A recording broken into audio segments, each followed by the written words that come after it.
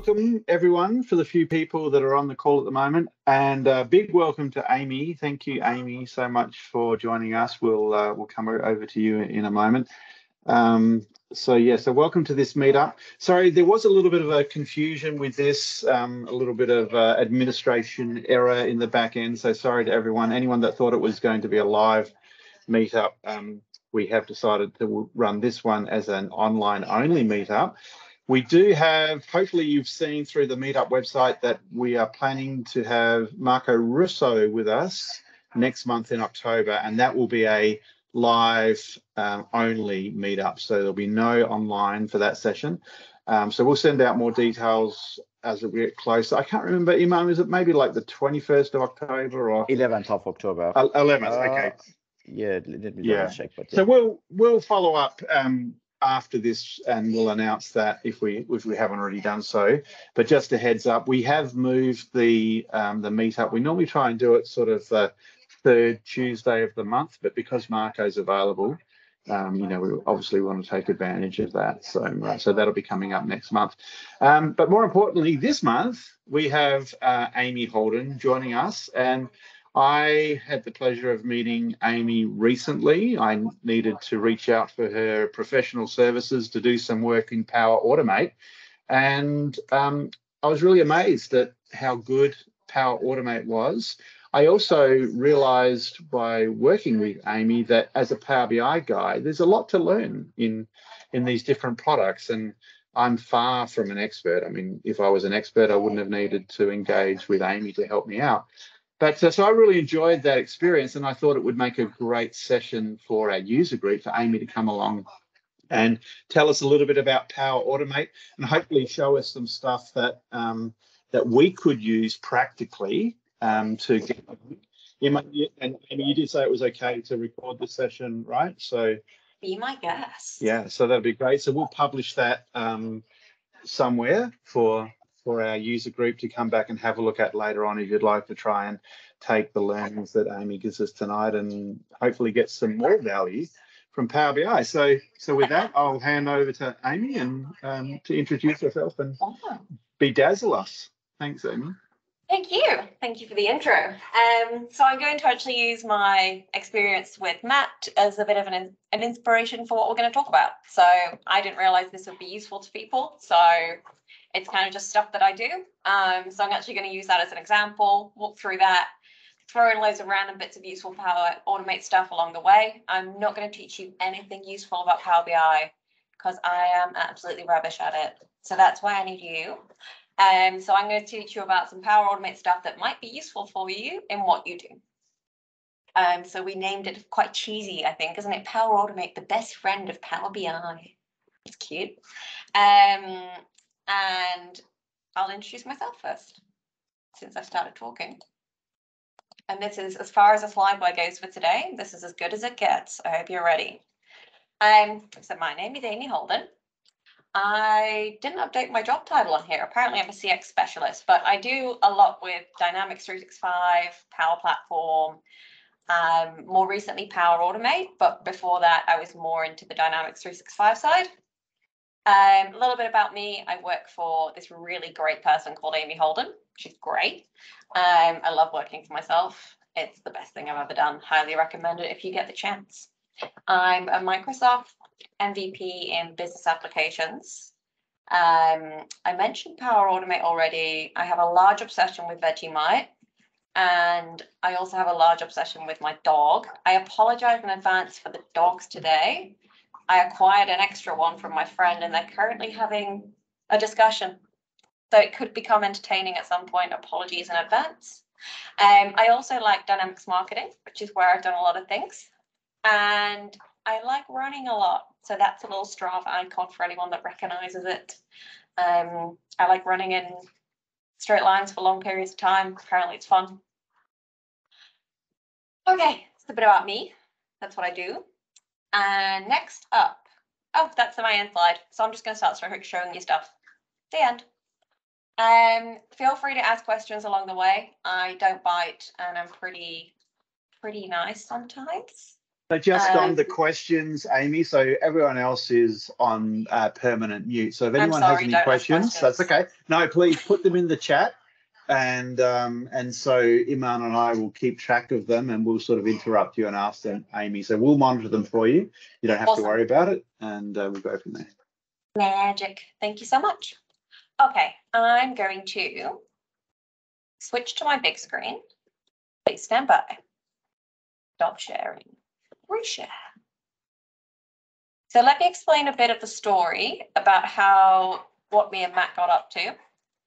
I'm going to move my notes over here. So the main story that Matt came to me with was he had a bunch of files coming into a Gmail email account, and he wanted to, or every day I think you had someone going in, didn't you, Matt? And she was going in and moving files around and putting them in various folders in SharePoint that you then picked up into your... Yeah, highly repeatable process of downloading the same file, putting it into the same folder every day, basically.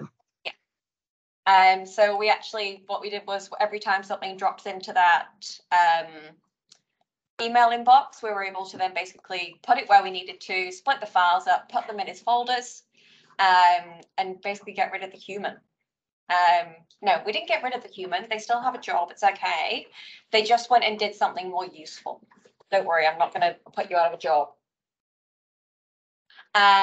So, first things first, we're going to start with the flow. A little bit of housekeeping. It's quite tempting when you come into make.powerapps.com. You'll quite often hit this URL here. And I know with Power BI, I don't know if this has changed recently, but you guys don't have much of a concept of like a release cycle and where you build things. You just go straight into Power BI and build stuff. You've got your workspaces, I think. There's a magical thing called the default solution, and apparently you should never, ever, ever build in it. There's a bit of a story of why. The main thing is if you really stuff it up, you can't roll back your default environment. So if you're going to build, don't build in your default environment. Amy's But what is this, Amy? What is this Power Apps versus Power Automate? Are they the same thing or a subset of the same thing? Yeah, they're basically the same thing. Because if I open a flow, they're basically what they do is exactly the same now. They will eventually merge into one, I hope. But either go make.powerapps.com or make.flow.com. Oh wait, that might have changed actually to powerautomate.com. That was an official announcement recently. Here we go, flow.microsoft.com. No. Oh, I think they've officially changed it. Yeah, they've officially changed it. Yeah, that's a big thing. Ooh, exciting. But they are very much going into the same thing. The most important thing is that you check what environment you're in. My advice is always build in an environment that isn't the default one, and always build in a solution. If you build in a solution, it means you can move stuff around, you can package it up, you can roll things back, you've got more control about what you're doing, because it's really tempting to just go here and click create and you're firing away. But then your flow doesn't live in a solution, you can't move it, it's stuck, and various other things. So Amy's advice, always build in a solution. I created one earlier. Here's one I prepared just to make sure that my flow would actually work. So first things first, we're going to pretend those aren't there because I just wanted to make sure things were going to work. We're going to build an automation, Cloudflow, automated. There's already a connector for Gmail, as there is for Outlook. I could have done Outlook, I could have done Gmail. But using the case that we don't always have to live in the Microsoft world to make things happen, we're going with Gmail. So there's my connector already pre-built for me. I've not built this. I've literally just plugged it in, turned it on. So you'll see here we've got the ability to be able to filter, or we can just receive everything. So we're going to go with an all-you-can-eat method to start with. And we're going to also, one thing we change here is to say we do want the attachments. So we're allowed to include things that have got attachments, and we want the attachments to come through. So what I'm going to do is, this is my Gmail inbox, and I'm just going to send an email to that with some attachments. So first things first, this is one thing that I taught Matt that I thought was like stuff that I just did, but apparently it's quite useful. So I've got this action. I don't really know what I want to do next. I don't know what's going to come out of that. So the first thing I always do is use a step called compose. Or if you want to sound fancy, I call it compose. It's compose. And if we click on that, again, if you've done anything with Power Automate, you'll see that on the right-hand side, it gives me a bunch of things that apparently it passes back and that I can choose to shove and do stuff with. But rather than me trying to build something before I know what's coming back, I tend to just put something, usually the body is usually a good thing to dump in, and that basically gives me everything that's coming back. There's also a lowercase body, so let's go with that one. And that's all my flow is going to do. I'm going to run it, and I'm going to see what comes out the other end. Because once I can see what's coming out, I can decide what I've got to do with it. And so I'm just going to save that. And I'm also going to prepare an email. And we're going to send an email to ameyholden@gmail.com. Some files. Let me know if the dog noise in the background is annoying, and I'll send them outside to go and play on the road or something. And I'm going to attach some files. And we've got just a bunch of files. We're just going to dump all those in, see what comes out the other end. And you can see I've got some pictures, some spreadsheets, some PDFs, an unexpected file. And we're just going to talk through how we maybe handle these, put them in different places, and see what happens. Hello. So we're going to drop that in. That should have hopefully saved. It will give you a nice little name to start with, but I really recommend you name it something useful. So email from Amey.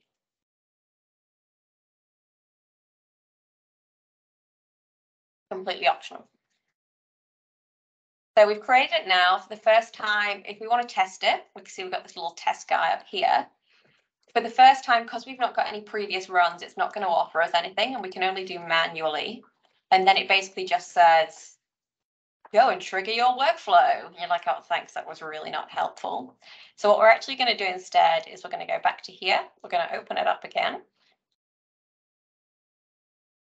And hopefully that email I just sent is going to land in the inbox shortly, and it will create a run for us. So this is our details page, and we can see the 28-day run history here. We should be able to shortly, I love a good live demo, see the run in here. Let's see if it's landed in the inbox. And how quickly this picks it up depends on the agreement that the way the APIs have been set up, because obviously it's a Google API, so it doesn't obviously poll every second. So it's not always snap instant. There's always some time to fluff around here. There we go. Thank you. So this is just purely so that I've got a run that I can use again and again for my testing, but I also get a chance to see what on earth comes out. The fact it says click to download doesn't mean it's blank. It means there's absolutely loads that's come out and it's freaking out. Handy thing to install here is JSON formatter, because what it's going to do is format that so I can read it properly. Obviously, there's quite a lot of stuff in here because it's also put all the images into base 64 and usually crashes my browser. So I should have sent a smaller section through. That's hindsight. So what I actually care about for this is what are the attachments that have come in? And based on the attachments, I'm going to route them to various places and shove them into the right places in a SharePoint folder to start with. So we've got 3 folders in my SharePoint folder. We're keeping it quite simple, but we can extend this. I've got daily reports. How do I install JSON formatter? It's one of my favorite things. You Google it and go, JSON formatter. And it's just a Chrome add-in. And it's really, really handy. So every time you open up a piece of JSON, it detects it and makes it look pretty. I can put the link in the chat. So, Amey, there's a question about how to install JSON formatter. I think there's no installation, right? You just That's fine. I just answered the question. Oh, you just answered that. Sorry, I wasn't paying attention. Obviously, I know. You're always so fast. I know. That's okay. It's because it popped up on my screen, to be fair, which highlights my inability to put myself on silent. So we've got our 3 folders in SharePoint. And then what was I going to do? So we're going to shove things into various places in here. So we're going to go back to my flow. And the main thing that we care about is the attachments. We're not too worried about anything else for now. So what I'm going to do is I'm going to update this compose, and I'm going to see if it can send me attachments content. So let's have a look. Here we go. So let's spit out this. So yeah, you can see that all of a sudden this apply to each has come in. If I have put anything into here that there's more than one, it automatically looks after you and gives you the apply to each. So that's obviously an item from the attachments. But then what I want to do is actually just get the full body of the attachment as well. So you can see we've got apply to each content bytes, and it's actually put in here what the full thing is here. So body/attachments. What we're going to do is obviously we're going to like to loop through, but I know in here has attachments, list of attachments. Here we go. So if I add another compose step here, what we're going to be able to do is get out all the attachments as a list of attachments. And now we know because that one, it hasn't given me an apply to each, which means there's only one of them. So let's just run that. And the nice thing is now that I've previously done this test run, I don't need to send myself an email every single time. I can reuse it. So I can reuse the trigger from the most recent one, recently used trigger, this one. So then I don't have to keep going and sending myself an email. And we're going to start with something quite simple. So let's say that our first rule is anything that's an image. This client keeps sending me photos of a dog along with the reports. I don't really care, but I'm going to put them somewhere else. So we're going to shove all the photos into dog photos. So let's go to, sorry, I get excited when I open up all these tabs, start flicking around. So let's have a look at the flow run. So in the first one, we have got, come on, show me, show me. That's a big one again. So let's have a look at this one. We can see it's picked up 11 files. Oh, geez, I didn't want all of that. I just want the file name. Sorry, please stand by. Let me go for something else. Attach. Attachment name. That's a good start. Show me that one. I don't want to see the other ones. Because obviously every time it spits out a file, it's giving me all the base 64, which is going to absolutely kill me. I don't know what happened there, Amy. Maybe my screen froze. I don't know if everyone else's. So what you just did was you removed the attachment list and you added attachment name into your compose. Yes, I did. Sorry. That's okay. Apologies on behalf of the internet. So here we can see the names come through, which is great. So here's my 11 files. I've got 2.jpg, 3.jpg, etc. So I think the first thing I want to do is maybe filter down to a smaller list that's just images. So we're going to assume they're all just JPEG. So thank you, Matt. Good save. It's probably my computer. So first things first, we're going to filter. So we know that this is actually all of the attachments. Then I believe what I did last time with Matt is there is actually a filter function. Filter an array, because this is an array that comes out, hence we saw the JSON. So we can actually use this input and filter it using a nice UI. So sometimes when you copy and paste things, if you see it come in with @ and curly brackets, that's obviously not worked because I copied this and it came out like this. Sometimes it doesn't. So delete the last curly bracket, the first @ the first curly bracket, pull that out, shove it in as an expression. Magic. And then you'll think it's gone wrong. And then what happens is, if you save it, because ideally I want it to look like this one, save it and refresh it. If in doubt, save and refresh. And when I reopen this, it's going to look a lot smarter. Ta-da! Magic.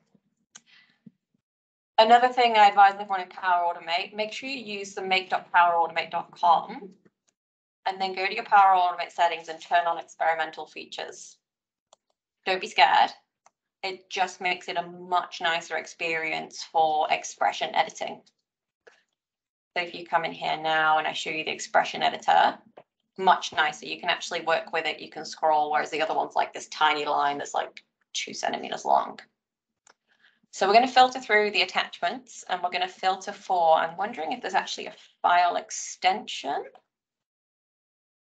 file type, attachments, content type. I've looked at that. Yeah, I'll take that one. So the type of content is equal to, I'm going to go with .jpg. but also I'm not 100% sure what's coming out. So what I'm going to do is pull up my apply to each above. This is where I like that I can just kind of play around with it. So then I can pull into here my content type. Oops. So let's give that a run. I'm going to get rid of this one because it's a big ugly one. So here we're going to loop through and see what content types there are. And hopefully in here, we should be able to get out just the ones that have got JPEG. And then what I will do after that is loop through these to get the count of how many are in that. Actually, no, let's show off with a condition. So again, compose is where I just dump stuff. I want to try stuff out. Count rows and Power Automate. Again, the story of my life is Google. I'm sure you used it because of Power BI. I can't remember the syntax. So what we're going to do on the next step is count how many rows come out. Da, da, da, da, da. Length. There we go. Got it. And again, it's obviously inconsistent and different. And if you start doing Canvas app language, it's different because they're really helpful. But what we're going to do is look for the length of the body. So then in here, we should get a number of how many rows come out of our filter. So you see here, we got length, filter array. So hopefully I should get a number that's less than 11, but more than 0. That's it.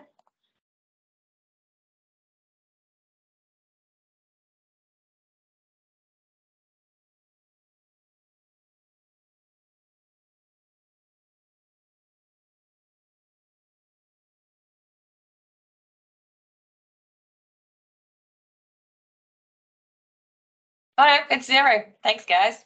Okay, so I got my filter wrong, but now because I put this here, I can see what comes out. Here is where I went wrong. So the content output actually calls it an image/JPEG. I said .jpg. So instead, I need to change my condition to contains image/JPEG. So change my filter, and I'm going to say instead of equals, I'm going to say contains. And I'm going to say image/JPEG. Now this number should be more than 0. So I quite like with Power Automate, I can keep running tests. It's like a bit of a playground. Obviously, at this point, I'm lucky that my flow doesn't automatically go and change anything else. So I'm not damaging anything. But I'll also show you a way that you can kind of test half of your flow and make it stop. So you can kind of test little pieces of it. So hopefully, there we go. So this time we got 4 back. So obviously I got the filter right. I've got 4 images. Sanity check if you would so wish. Let's have a look. If there was 4 images, and there is indeed 4 images. Fancy that. So now we've got our 4 images. We're going to pick them all out of the email, and we're going to shove them into a specific location in SharePoint. Shout if anyone's fallen asleep. Well, if you've fallen asleep, you're probably not going to shout because you're not listening, but let me know someone's still there. It's all good. So switch condition versus if condition. Let me add the 2 in, and I just want to talk about why you'd use one rather than the other. Potentially you've heard what each one is, but I just want to show you because I'm a visual person. Condition is your typical if then else. If this, do this. If not, do this. It's a yes or a no, true or false. The nice thing about this is we can use different syntax. So for example, like we said before, this is where we might want to filter and say, if the name, oh, yeah, it's going to put it in a loop, whatever. If the name contains hello. So I might have the word hello somewhere in the name of the thing, but it might not be at the start, hence contains. Whereas if I use a switch statement, the switch needs an exact value. And it can only look in one place. So if this says it's going to look at the name for each one, it's going to go into a loop. It's okay. I'm cool with that. I need to get the exact name. If it's not the exact value, the switch statement doesn't care. It'll just go to its default. So quite often I find myself more likely to use conditions than I would be to use a switch. Both have pros and cons, because obviously with a condition, I've only got one or another. So this is where we tend to start stacking things. You can either go as embedded. So then you've got if yes, do this, if no, and then embed another condition like this. But just from the point of view of the UI, if nothing else, it gets so confusing because you end up going down this tunnel of doom and you never know when you're going to come out. So what I tend to do, and this is something that I showed Matt, I tend to stack my conditions. And then obviously I don't want it to go through every single condition. So what you do instead is that at the end of the condition, after something's been successful, there's a lovely little thing here called terminate, which sounds really drastic. Oh, it's not an inside for each loop. Cancel that. What did I do here instead? I'll show you that one later. Just realized I totally screwed that up. I got carried away. So switch versus condition, we know what they are. Anyway, I went on a tangent because I've already used my filter, which is much nicer. So now I know that in here I've only got 4 items, my 4 images. So what am I going to do with them? I'm going to shove them into SharePoint. I'm going to clear up this stuff because that is just mess and noise. And in here, I'm going to look for my SharePoint connection. And I'm going to create a file in SharePoint. It should pick up my connection, or it might ask me to log in. Let's see what it does. I hope if nothing else, the dogs are mildly entertaining. Jesus Christ, doing my head in. And here we have where I choose my site and my folder path. If you're doing this in the sense of you might set up a test SharePoint and practice shoving into that one first, you can use something called an environment variable. Let me finish this step and then I'll show you how I'd set up an environment variable and why you might use it. Note to self to come back to this. So I'm going to plug it into my documents. I think that's where it is. So yes, this is my shared document. So this is where all my folders were. So I'm going to go at this level and just say it's somewhere in, oh, so these are going to be my dog photos. So actually I need to tell it where I want it. So shared documents, it's going to go in dog photos. And the file name, this is where I'm going to use the content from my previous array, and it will create the loop for me. Why do something if someone else is going to do it for you? We're going to filter through and we're going to get the name of each thing, does the loop for me, and hopefully I can also get the content. Ta-da! So in theory, that should give me everything. Let's see what happens. I love this game. Yeah, let's do it. Let's run it. So obviously it's probably not that common that you're moving dog photos for your Power BI reports, but you get the concept that this could be with any kind of file type. I should probably have chosen the Excel one to use as an example, but hindsight, I got distracted by the dog photos, which is the story of my life. So let's see what disaster this creates. So we've got 4 in there. That's a good start. Apparently it was successful. Apparently it did some useful stuff. But a successful run does not always mean things went well. So let's go into dog photos and see what's come out. It's actually worked the first time. It never happens. And there we have our cute dog photos, all in the dog photo file. Nice. What's next? Let's talk about environment variables quickly. Please leave me alone. And then I will talk about what other cool stuff we can do with document upload. Environment variables, what the hell are they? Well, you know, I sold you this solution thing and I got real excited about it earlier. We're going to add it to the solution as well. I hope I'm not like boring people with stuff you already knew. And so I'm going to call this my SharePoint URL. And that will be a text variable. And my default value for this is going to be here because I'm going to pretend that this is my testing place. Ideally, I'd be in the SharePoint called test because I'm never going to test straight in production because I'm a good little developer. And the nice thing here is that I can use this in my flow. This then now becomes a variable within my flow. It also means that when I do a release, so I export my solution, I deploy it, I can change that value in one place, And everywhere that I've used that variable will automatically be updated. So I don't have to go in afterwards and start manually updating things. Environment variables are reasonably new. Gee, they're good. Like, I do question how we used to do this kind of stuff before. So I'll show you how I replace one with the other and how they encourage you to use environment variables. Just makes life so much easier. So hopefully here I should be able to add a custom item. And of course my environment variable's not there because things don't always work when you try and actually show people things. So I will come back and plug that in a second. But for now, environment variables is the file name unique and metadata. Cool, okay. Other things. I could potentially have someone come and name the file the same thing every day. And by default, and I've never worked out how to change this from flow, if I go and run this flow again, it will override these images. These could be images, it could be files. Please pretend these images are files because I should have gone with files in the first place. It's going to override them, whereas actually you might want to keep a copy and you might want to be able to store the date, for example, when you're uploading them.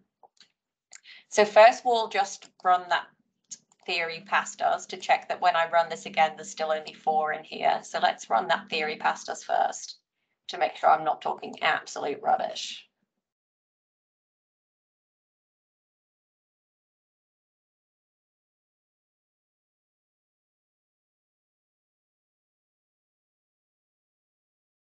Da, da, da, da, da.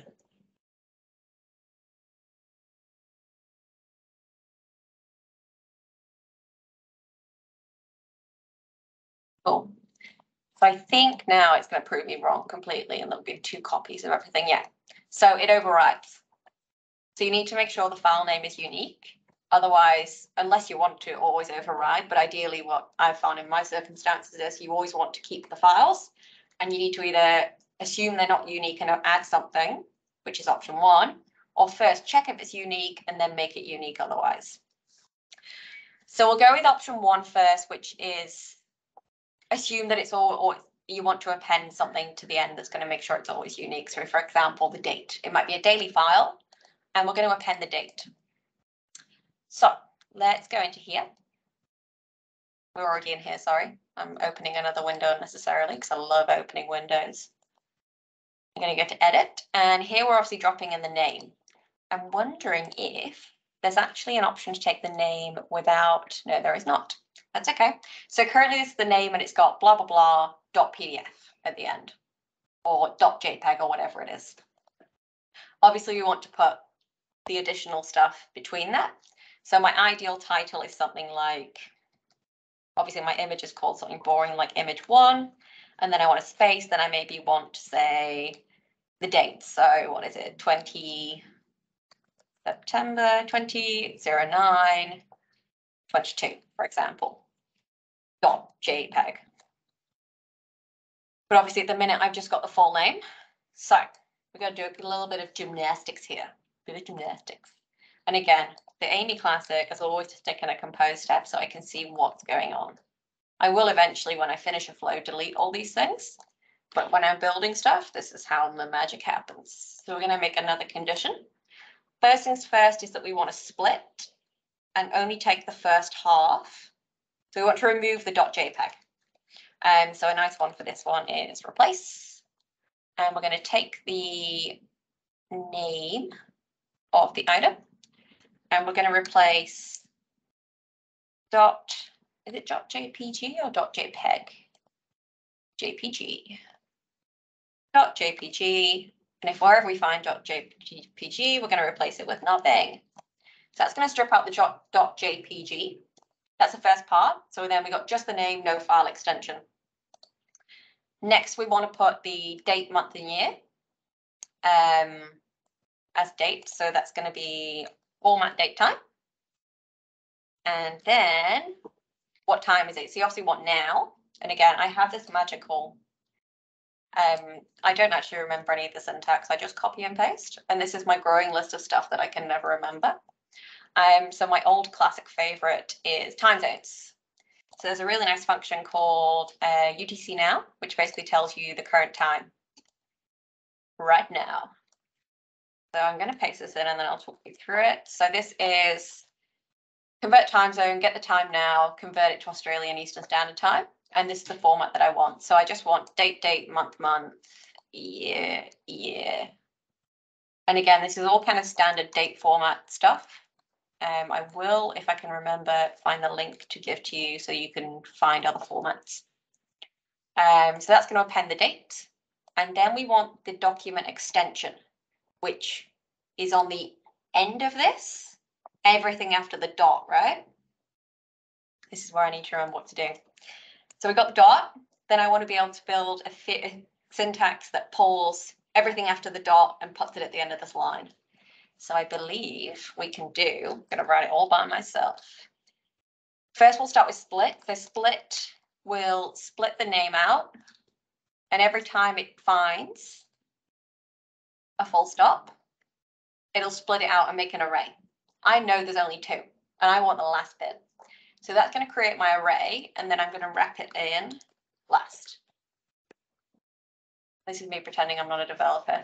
So that basically says, split the name into an array, or every time you see a dot, like doing like format columns to text kind of thing.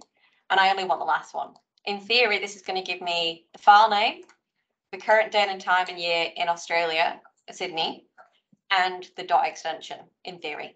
That's my theory I'm going with. Let's see if I'm going to A, embarrass myself, or B, absolutely nail it. Da, da, da, da.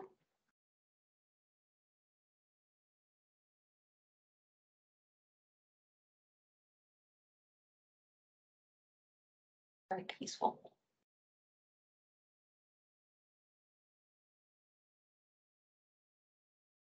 I have no idea what you're chewing. Okay, let's see. It's not failed, which is always a good start. And again, this is why I like my compose. Isn't she good? It looks rubbish because the file name is called 1, but we can see here the file name worked. And if I refresh in here, da, da, da, we've got all the copies. Obviously, ideally, I'd have a space between the 1, and that would be more creative, but you can see that actually works, which is nice. So just to give you an idea, if there's a lot of manipulation you can do, you're not stuck with just the name. There's a lot of, like, if you don't know how to do it, you can generally Google it and find out. There's so much out there. So that just gives you an idea of what you could do with the names as standard formats. Matt, do you have a question? I saw your So if you could go back to the flow, and I'm just sort of going to maybe ask if you would just explain again how each of these steps passes to the next step, because this was certainly one of the things that I struggled with when I first started looking at this. It wasn't clear to me how the first step in this flow passes to the second step, passes to the third step. Maybe you could just revisit that and show how that handoff works. So I think the best way is to look at a flow run. So if I just open up that last flow run, I'll show you how you can trace it through. That would be a nice way to ask. No, thank you for that question, because I get so excited and carried away. Oops, that's not it. That's the little one we did last time. So I can go here and open up any of the flow runs that I've done previously. We'll pick up the one I just did now. And let's go through that one. So it's quite nice that you can kind of see everywhere along the way what's included and what's not. And there's always this option to kind of show raw inputs or to click to download and see everything. So if we look through, we can see the emails arrived, inputs, we said it's inbox, and we didn't filter anything at this stage. I'm not going to say click to download because I know my computer's going to cry. And then we can look through the apply to each. And again, you can kind of see what's going on. Compose step is so simple. Like, what you put in is what comes out. It's a bit confusing to look at, but basically this is your app. If you've got an apply to each, you can flick through each one and see what's going on. And then every single step has an in and an out. These ones are quite big because, again, we got images, so it's kind of screwing with it a bit. But every time you've got a step, you've always got an in and an out. This one's quite a nice one to look at because you can see what's come in and what's come out. So this is the create file step. This one's going to be big and ugly, I think, because that's got the image in it. and the JSON format, I can't deal with the size of the file. But if we look at what's come out, for example, sometimes it gives you a nice little interface to dive into as well. So let's have a look at this. I was hoping something would fail so I could show you how to error handle as well. So yeah, we can see here the JSON quite nicely formatted. You can kind of see what's going on. I can see what the file name was. So it's quite nice that you can actually go back, and even if something's successful but it's not coming out with the right thing, you can kind of trace through and see what's going on. Does that answer the question? Yep, sorry. Okay, Thank you. Thank you for asking. The other cool little thing that I think is going to be useful for this kind of thing that you're doing is you might not always want to change the file. So for example, this is unique now, but if I run it again on the same day, it's not unique. The day hasn't changed. So this isn't guaranteed to always be unique either. I actually end up learning this from a completely different scenario, but it's really helpful here. So But if you put time to the second, it's going to be. You could add a timestamp. There is the option of the timestamp, but there is also a way that you can actually go into the folder, check if it's unique. If it is unique, change it. If not, leave it. So I'll just show you the action for that one. The only reason I know this is for something completely different, but it was quite interesting and it's a useful little action to know. So this one was a little bit scary because we have to use, let me double check which action I use, get file properties only. Cool. Let's jump into the flow. So before I create the file, I can do a check, which is quite nice. And what we're going to do before we create, we're going to go for get files from SharePoint properties only. And I might be able to actually show you how to use the environment variable now. Sometimes shows up. No, still getting a bit shy. I'll show you later. Maybe never. Who knows? So for now, we'll hard code things. So what I can use with this step is basically to do a search, and it's going to tell me if it found a match or not. And then I can act accordingly, which is quite nice.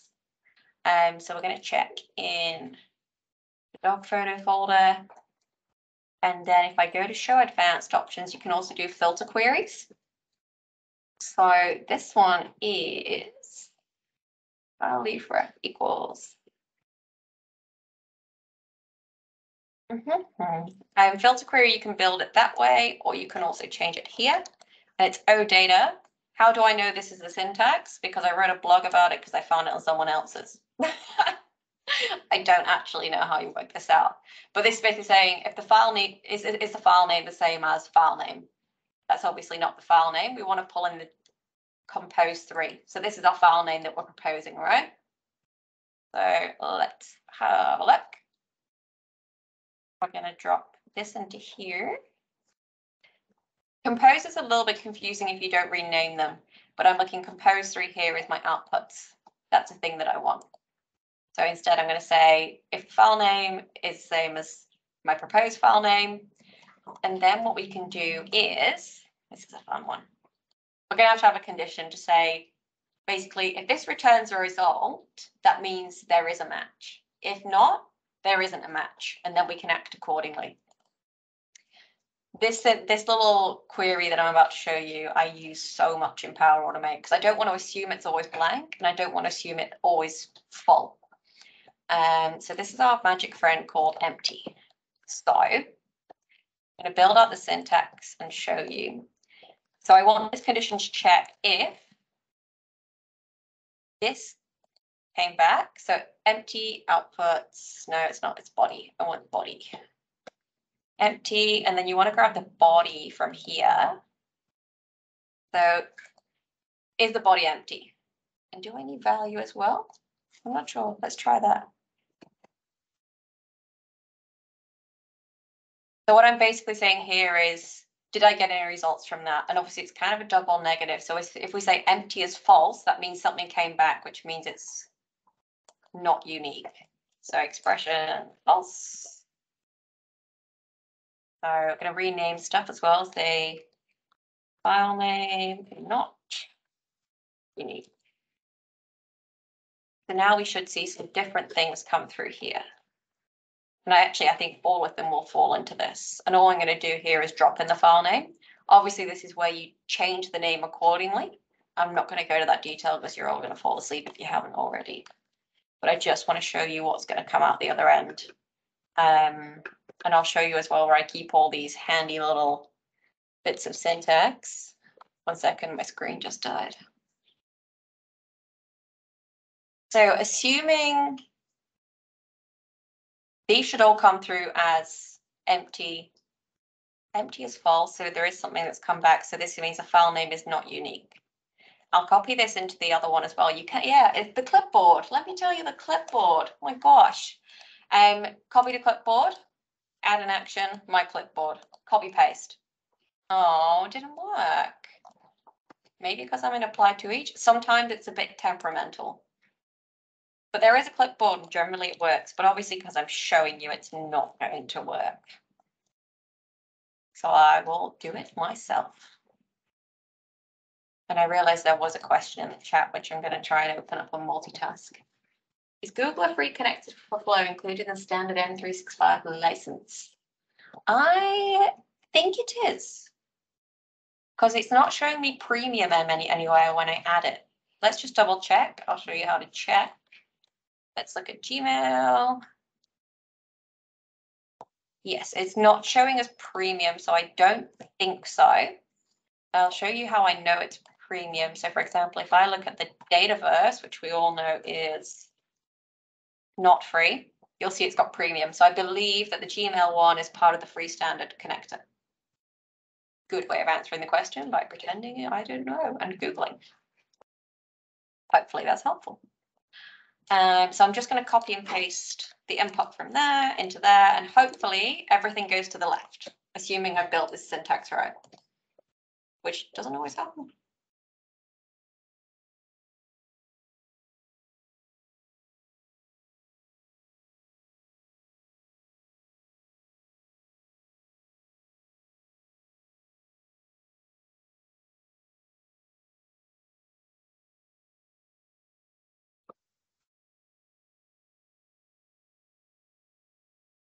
See what's happened. Annoying thing with the loop is when it's running, you can't see what it's doing until it's finished. Slightly annoying, but it is what it is. I'm assuming everything goes to the left here. Yes. It's going to create them anyway, but it's going to try, and we're still going to have the same number of files because it's always going to override them. And my flow is checked. So ideally what I build into this flow is to say, if it's not unique, do something, append something, do something smart. Obviously I haven't here, but we can see here for each of them, it's always gone down the true route. So this kind of checking things and saying, did you get a result or not? Really useful bit of syntax for handling your flows. Okay, I realize it's 6:20 and I've talked a lot. I'm just going to check if there's any other really exciting ones. Okay, one more, and then I'm going to ask if anyone has any questions. So then it's a good time to think if you have any questions. I could go on all day about this. I hope something was useful. Final thing, more about working with SharePoint, but I know that's probably quite likely going to be where you end up shoving things. Again, it's part of the M365 free license. SharePoint, as you may or may not know, gets upset about certain characters in file names. Certain things it really doesn't like. So for example, what I might do is try and break it first to prove that it does actually get broken. Just let me check. Okay, it doesn't like ampersands. And I think if I put this in here and try and run it, I think it will fall over and cry ungracefully. Let's have a look.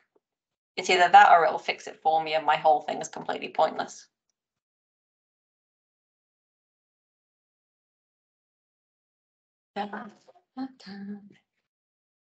Oh my god, it looks like a murder's gone on in this house. The little purple teddy is officially dead. If anyone wanted to know, the teddy definitely died. And so, Amy, just while that's refreshing, so once you set this up on your account and it's been configured and it's connected to your Gmail inbox, it literally just sits there and monitors that inbox 24/7, right? Yep. And if an email comes in, it looks like it responds within about a minute from my experience. Yeah. And so when I did this with Amy, I added a step after successful complete just to send me an email telling me that it completed successfully. And so every morning when I look in my email, I see it there, and I literally just delete it, but it's just peace of mind to know that the flow or the file that I was expecting came in. Oh. Apparently it doesn't mind. Okay. I swear you used to not like ands and ampersands. Interesting. That was something else. So yes, as Matt said, there's things you can do at the end to tell you what's going on. I think we also added, Matt, wasn't it, to delete the email out of the inbox? So Gmail is more than just doing a trigger. It's also got some different actions that we can do afterwards as well. So yeah, one of them is just delete the email from the inbox, or to move it to trash, or to also send an email. So it is useful to kind of finish that flow. If you want that reassurance, you don't have to come and log into here to check. Obviously, you can just come and look at your flow runs because it's quite a nice interface. You can come into here. I can see my flow history. I can go to all runs, and I can also filter within here as well to successful or failed. Obviously, everything's been successful, which never happens to me. Christ. So yeah, lots of things you can do, and obviously we're not limited to Gmail and SharePoint. Like, the world is your oyster. I'm sure you've heard about, oh, there's like 700 new connectors this month, and hey, look, you can press a button and get the weather, all that kind of thing. So Amy, maybe just one other thing, because you had 7 attachments. You've successfully processed the JPEGs. So can you just show the step of adding, how would you process the PDFs without having to do a completely different flow? That's cool. So I'm just going to run this so I can find out what the file name is that comes out. Because, you know, did I use this last time to check what the content type is? Because I think the content type is something solid.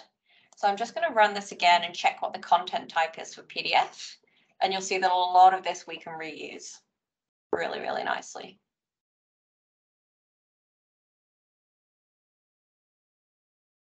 So let's have a look at this one when it's finished.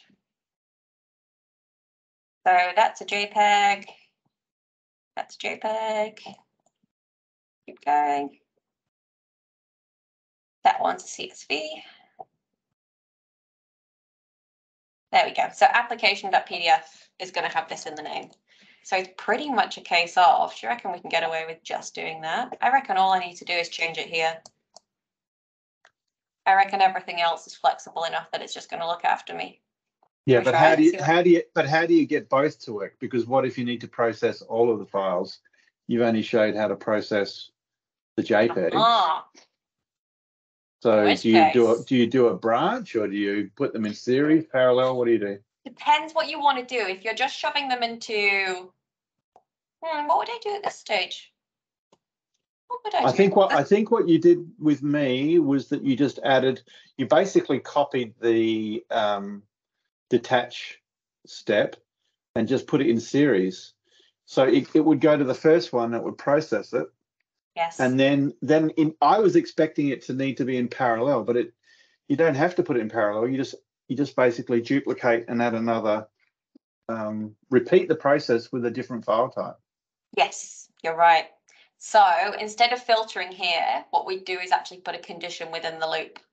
So what we do here, so rather than filtering at the top end, we could maybe filter to just application PDF and contains, I'm not going to work out the complex one. So let's just get rid of the filter, rip it out. Love this. And instead of taking the input from the filter, we're going to take the input with all of the files, and we'll process it that way instead. So I want to take all the attachments into my loop. And is that still going to work? That's all still going to work. And then instead of here, we're going to say as a switch. No, your file name's not going to work because you would searching for JPEG in the file name, and if they're PDFs, they're not going to have JPEG in it. This is all completely dynamic though. In that, There's no the filter first, anymore. no, go back to the rename step Oh, where it says right. replace. You're right. So this is where you can nest replace syntax. So we can have more than one. We don't have to have one or the other. So we can actually nest the replace within a replace. And then the other one should be .pf.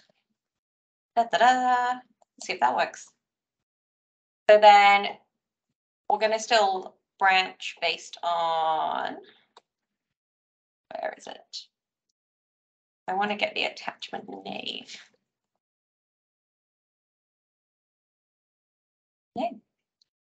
So the attachment name contains, we'll go with .jpeg, .pdf. Again, slightly different way of doing it, but that is that.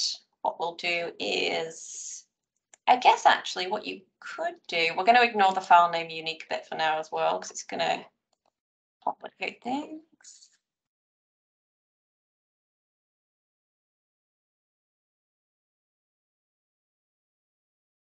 Okay, you're dependent, that's fine. So we've got our file name above because it needs that. And then we're going to say if it contains PDF, we'll create the file. And this one's going to get pushed into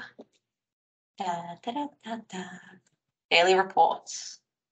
Invoices. Invoices are always PDFs. So if it's an invoice, we're going to put it into the invoice folder if it's PDF. And then, like Matt said, what we can do is just reuse this. So if it goes down that happy route, if not, it's going to go down no. And this is where I can stack up my conditions. I'm hoping this lets me paste. I really do. Nice.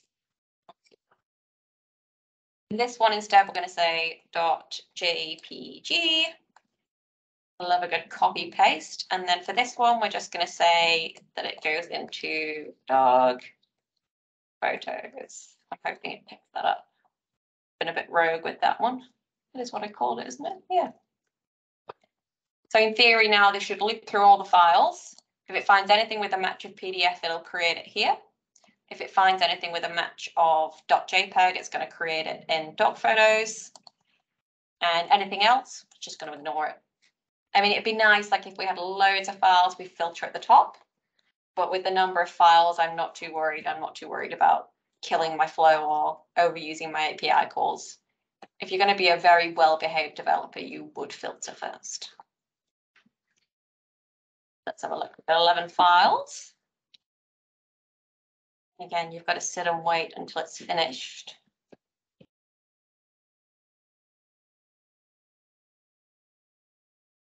I thought something was going to fail then. Let's go look here first. If I go to documents and go to invoices, there's your 2 PDFs. Fancy that. And it's taken the name with it as well, which is nice. Just to prove a point that there was only 2 PDFs there, invoice 123, invoice 2009. And just to walk through the flow run to see how it ran through that.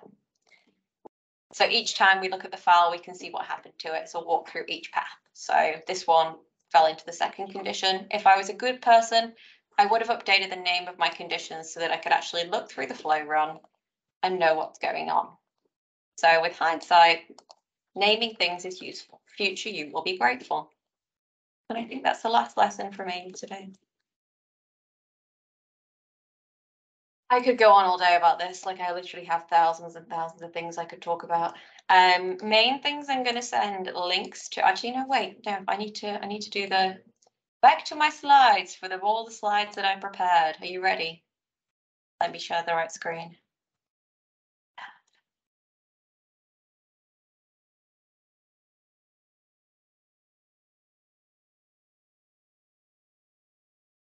My final tidbit for you is the carrot and the stick.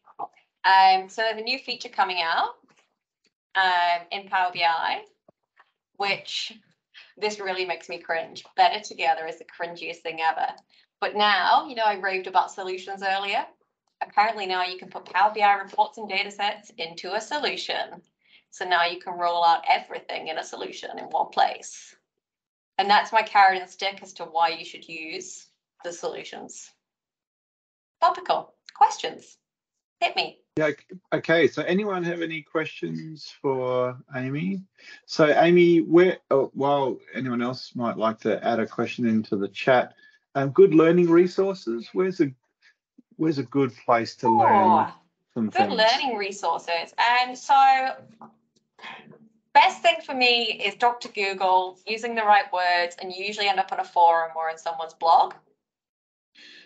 In terms of handy Power Automate syntax, let me chuck a couple of links in the chat. I do have them in my Power Automate in my slide as well. But if I throw in this one, this is something I was half responsible for. It's called the Power Automate Gymnastics Guide. It's basically, you see that thing I had on my screen where I had that snapshot of all the useful stuff I use? It's an online version of that. So I never, like, it's not often I'll actually write Power Automate syntax, so I often go there and grab stuff. I will do some such shameless self-promotion since you invited me so nicely.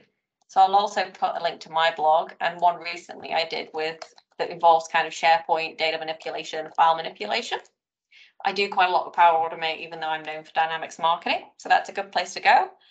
And Dr. Google is your friend, always. Not ashamed to admit that. And so there was a question there, thank you for that. There's a question there from Oscar about what a solution is, but that was what you showed us right at the start, right? Where were you at the start? Don't put it into the standard default. It's like an environment, right? It's basically an environment. It's basically like what I like to call it, it's like a little box. Like the thing that you create lives in the environment, and then you're just putting it in a little box.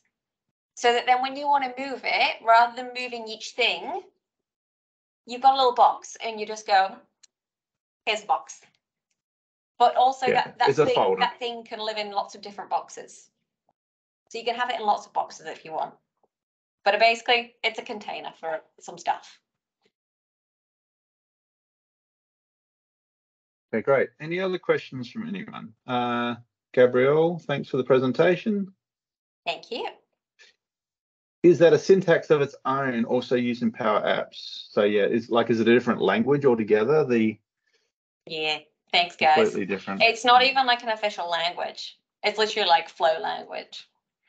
It's got a lot of similarities to, like for example, what do you call it nowadays? PowerFX. Apparently someday we will move it all to PowerFX, but for now it's its own magical flow language. Testing part of a flow, you're right, I did miss that bit. Let me quickly show you. Good question.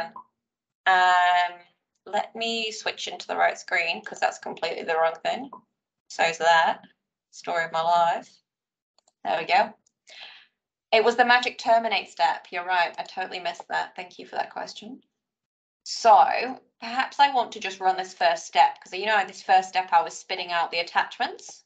Obviously, I've got my previous flow runs now, so it's not so bad, but maybe I don't want to go and create all the files. I just want to check some stuff here. There's a magic step called terminate, which sounds really dramatic, and it is. So this means that even if this step's successful, it's going to kill my flow right here. So if I test this now,